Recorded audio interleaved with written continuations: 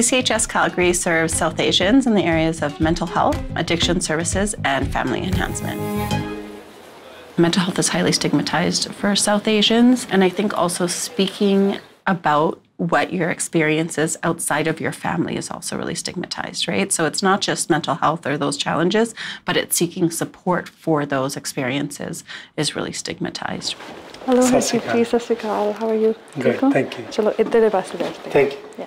We provide counseling in Hindi, Punjabi, Urdu, Gujarati, and English. And so we can really speak and use terminology that the client is most familiar with and educating them about why seeking mental health support is important and how therapy can work. We had our struggles. As husband and wife, we didn't understand each other as well. And there were frustrations. And then I talked with my wife, should we do any kind of a counseling? So we both, my wife said, okay, yeah, let's do it. फिर जे उन्हें ना किया, फिर वो अगले साल ते पै जाना, हुण weather हैगा. I can say PCHS has helped me a lot, and it can help anybody.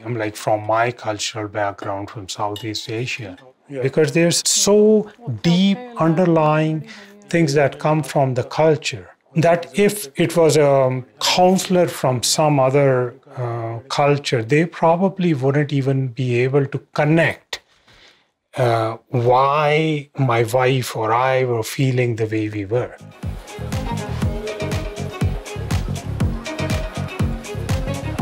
PCHS Calgary and Bell really align on promoting better mental health within their communities.